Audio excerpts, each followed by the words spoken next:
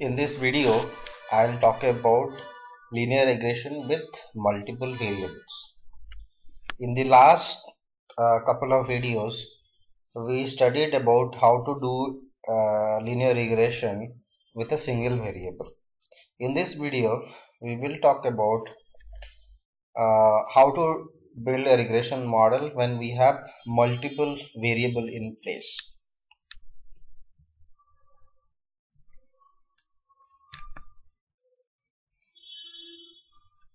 We'll continue with the same example. We just to remind you, we are trying to find out or predict the house price based on the size of the house. We have taken this example in the last couple of videos.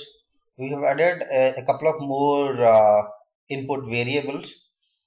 We have now age of the house and the number of bedrooms. As you know that if the age of the house is more, typically the house price is something that depends on the age, and it is less when the age is more. I mean, we expect this usually. And with the second variable, input variable that we have added is the number of bedrooms. If more the number of bedrooms, more is the house price. That is something that is expected. We can actually extend this to any number of variables. We can extend this to n number of variables, any number of variables. When we have more than one input variable, how do we write the hypothesis? Just to remind you, a hypothesis is nothing but the equation of a regression line. You can look at the screen. When we have n number of input variables, the hypothesis is like this: theta 0 plus theta 1 x1, where theta is the parameter, and then it we just write it up to xn. So but the only problem is that we cannot draw this on a graph. As you know, on a pen or paper or on a two-dimensional, we can only show the three-dimensional figure. Beyond that, it's very difficult. So it's very difficult to visualize so many variables in the graph. So we cannot plot it, of course. But to make it simpler, we can use it in the matrix form.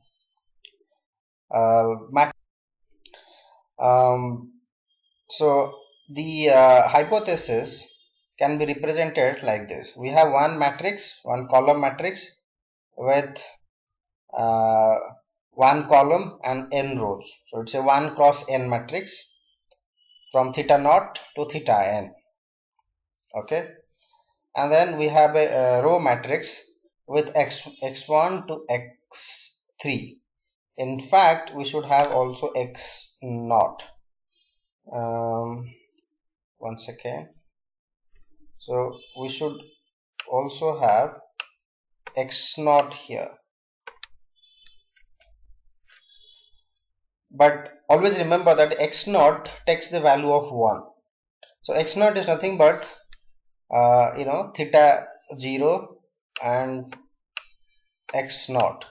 Okay, so x naught actually takes the value of 1 every time. So we don't need to write it, but just to make it look better, we just add this variable, but it actually doesn't exist. It's only for the beautification of this equation, nothing more than that. So that's how the matrix form look like.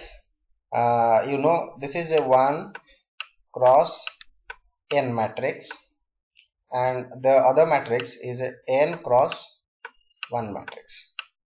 Okay, and for multiplication, it should be, these two should be same. The second term should be equal to the first term, and it's the same here, n here and n here. So we can represent in that form. We also represent this in this form.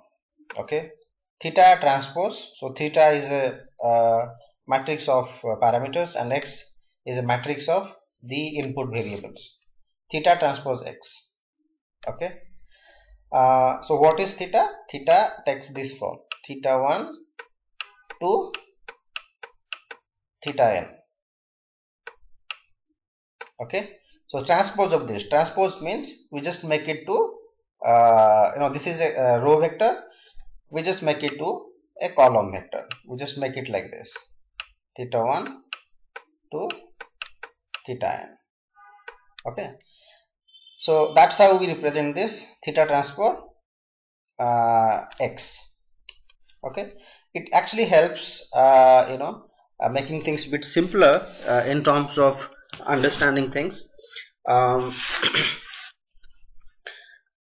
The next question is, how does the cost function look like?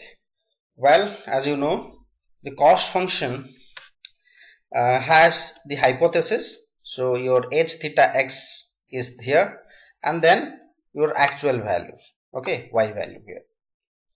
So in place of h theta x, or which is the hypothesis equations, you just put theta transpose x.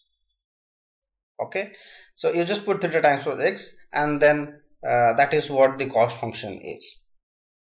Or else you can put the entire equation here, but this is fairly very long, so for notation purpose we use theta transpose x. We can of course use this big equation.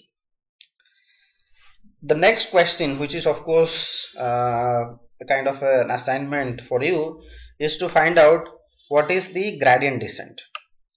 What is the gradient descent for this cost function? In the previous video we have talked about the gradient descent. Just take the formula from there and use this cost function, and then find it out that what is the gradient descent when you have so many number of variables.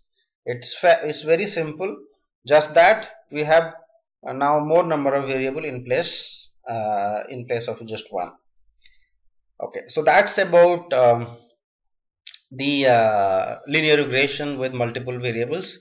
We call it multivariate linear regression. So multivariate is the term used when you have more than one number of variables. Multivariate. So that's the term we use for this. Thanks.